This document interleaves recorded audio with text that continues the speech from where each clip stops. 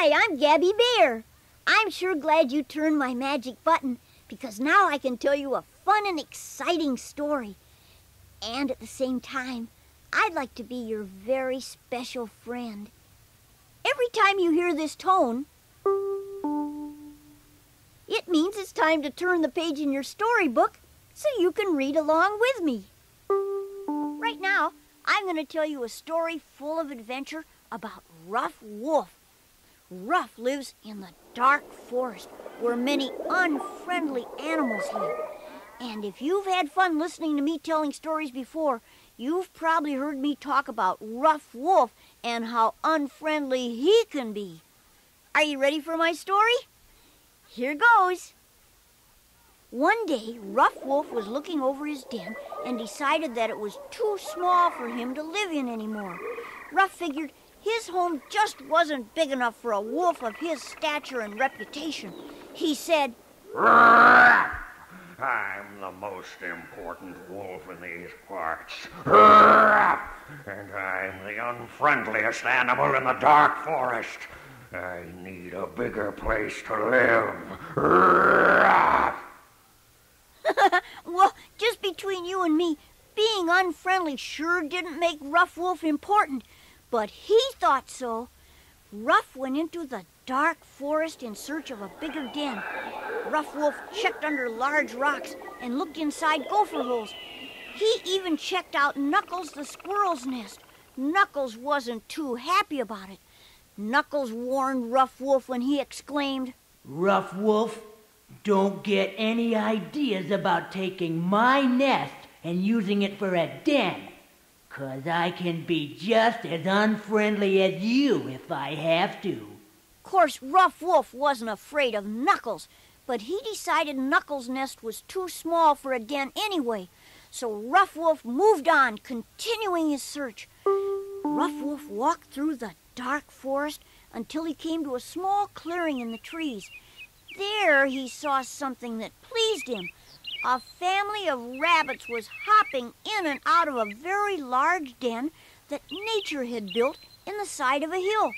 There was a papa rabbit and a mama rabbit and 6 baby rabbits.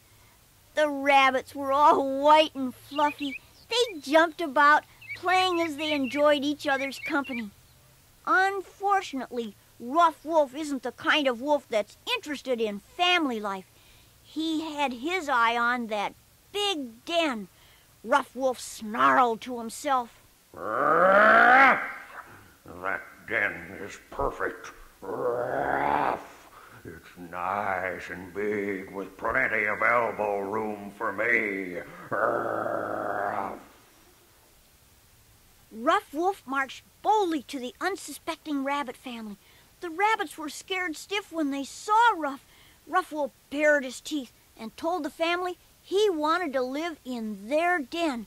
He warned the rabbits to move out or else.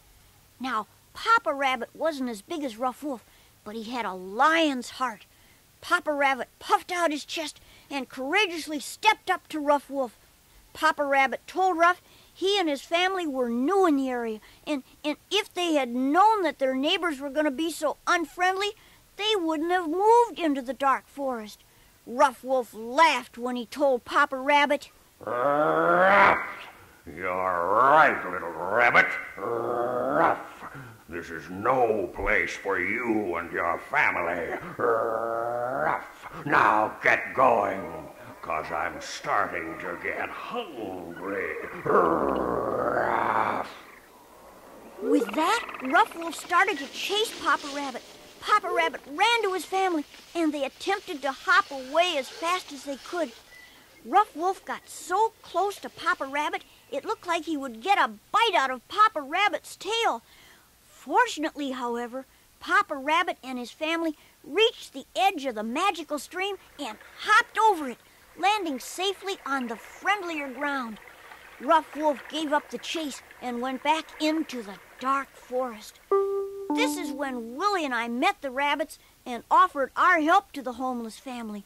The rabbits told us how mean old Ruff Wolf had taken their home. The baby rabbits cried, wondering what would become of them. Willie Goat said with a smile. Rabbit family, you can stay at Gabby Bear's old car home for a while. At least until you can find a new home. There's plenty of blueberries in the glove compartment and soft seats to sleep on. The rabbits were very glad to hear our offer and thankful they had met some friends. So off they went to my old car home. I told Willie, even though he didn't like going into the dark forest, he and I were going to check out the trouble Ruff Wolf had caused and find out what was going on. Well, Ruff Wolf had a big, unpleasant surprise when he moved into the rabbit's den. Oh, the den was big enough, all right, but the ceiling caved in. That's right, the ceiling fell down on Ruff Wolf's head. Now, he didn't get hurt, but boy, was he ever mad. You see, there were gophers living inside the ceiling of the den, and they had made so many holes, the ceiling was weak. And, well, the new big den wasn't so big anymore. In fact, Ruff Wolf could hardly squeeze his way outside. Once out of the den, Ruff Wolf mumbled angrily, Ruff, this is humiliating. Ruff, things like this shouldn't happen to a great wolf like me. Ruff! Ruff Wolf looked for help to clean out his den and fix the ceiling. He went to see his unfriendly friend Sizzles the snake. But Sizzles wouldn't help Ruff Wolf. She was too busy with her own affairs. Ruff then found Stinky the skunk. But when Ruff asked Stinky for help, Stinky ran off, claiming she had more important things to do, like perfuming her den. By this time, Ruff Wolf was both angry and confused at the same time. He wondered why no one would help him. Well, Ruff had one more place to go for help, and that was Knuckles the squirrel. As Ruff trotted along, he said to himself confidently, Ruff! Knuckles will help me fix up my den. Ruff! I know I can count on him. Ruff! But when Ruff Wolf asked Knuckles the squirrel for help, Knuckles was not one to be counted on. Knuckles told Ruff Wolf, Sorry I can't help you out, Ruff. I've got to go collect some nuts. I've got to get them before anybody else does. Knuckles left Ruff Wolf standing in the dark forest, shocked by how everyone deserted him. Well, with no one to help him, Ruff had to clean out the dirt and repair the ceiling of the den by himself, and it was a big job. Ruff had to use his paws to scrape the dirt out of the den. Then he had to use his back legs to kick the dirt away from the den's door.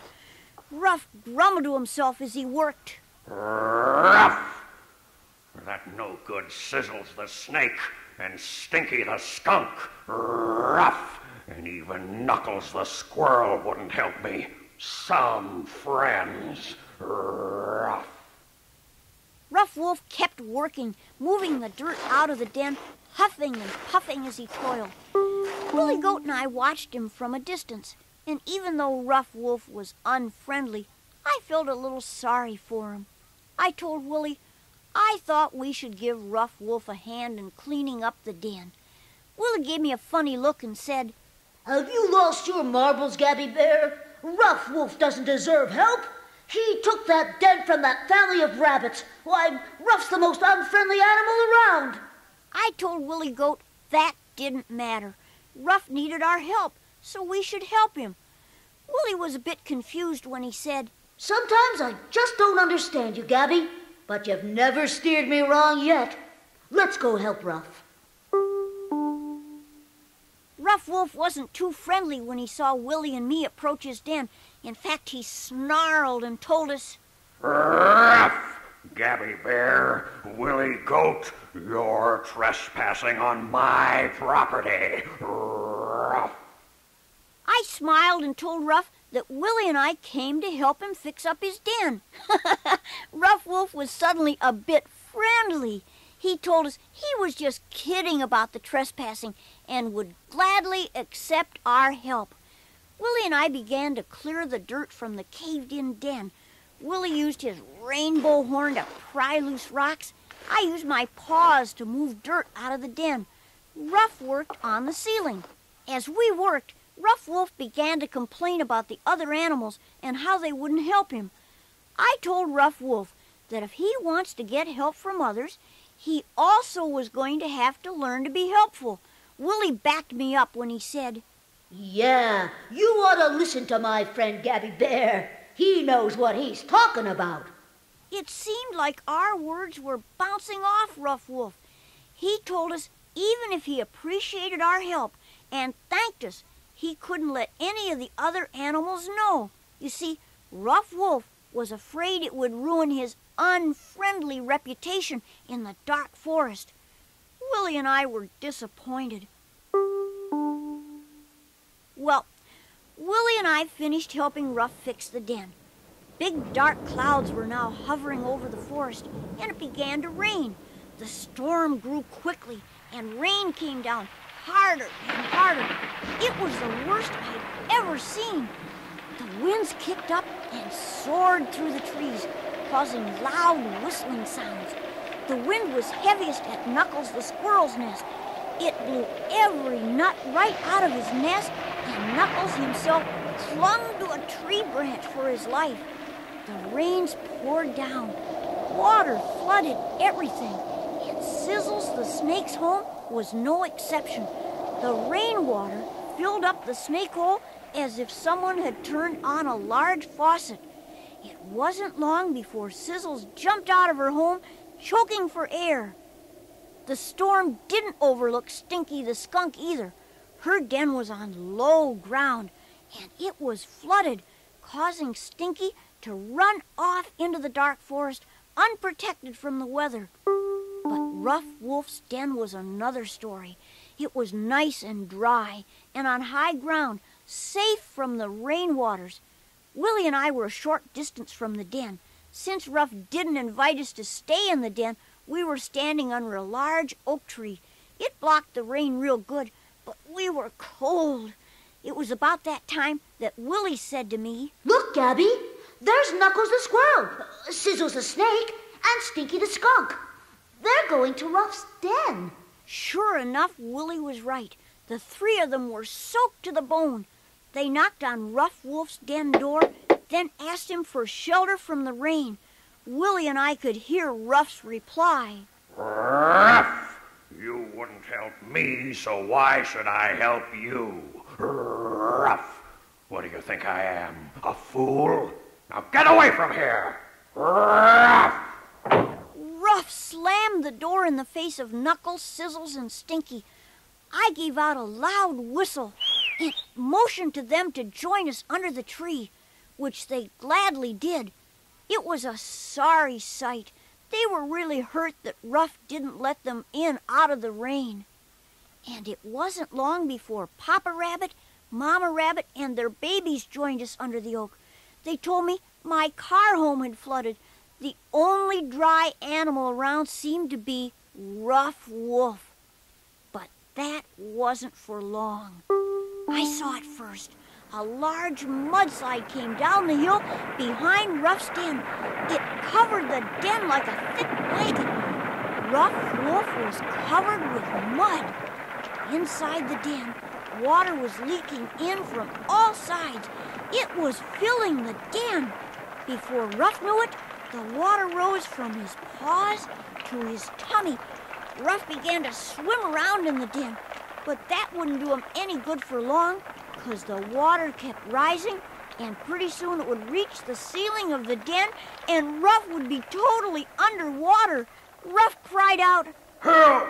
Somebody help me! I'm going to be out of air soon.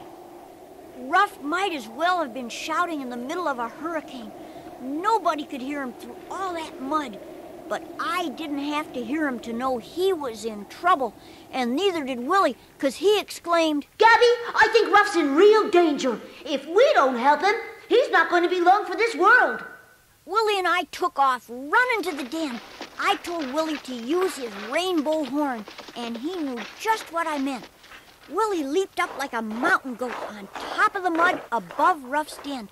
He started digging in that mud with his rainbow horn. He worked so fast he was doing the job of half a dozen farmers. About that time, I jumped up on the mud next to Willie, and as soon as Willie dug through the ceiling of Ruff's den, I reached into the water below and grabbed hold of Ruff's ear. I yanked him up through the hole with all the bear strength I had. Ruff coughed and sputtered, but he was okay. Now, I've seen wet dogs before, but a wet wolf was something else. Ruff Wolf was really embarrassed. He tried to cover up his fear when he said, "Hey, what's going on? Ruff, I had everything under control. Ruff, I wasn't scared at all. Ruff." Willie and I looked at each other and winked. We told Ruff if that was the case, we were going to put him back in the flooded den, but he begged us not to. That's when Ruff knew that we knew he was really scared. Willie and I helped Ruff out of the den, and we all joined Knuckles, Sizzle, Stinky, and the rabbit family under the oak tree. Ruff's predicament sure taught him a lesson. In front of the others, he said to Willie and me, "Thanks for saving my life, Gabby and Willie." Ruff then turned to Knuckles, Sizzle, Stinky, and the rabbit family and told them if they wanted to call him a jerk, it was okay with him. He wasn't going to start any fights, at least on that day. I felt real good and wrote a little song to fit the occasion. It went like this. Ruff Wolf was the most unfriendly type. He was always ready for a fight. He loved to bare his teeth and be gruff. But now Ruff Wolf was not so tough. Well, that's my story about Ruff Wolf not being so tough. He went back to his old den. As for the rabbits, they found a nice home near where I live. So it's goodbye for now. I hope you had a good time. I sure did. And remember, the next time you want to hear a fun and exciting story from Gabby Bear, just turn my magic button.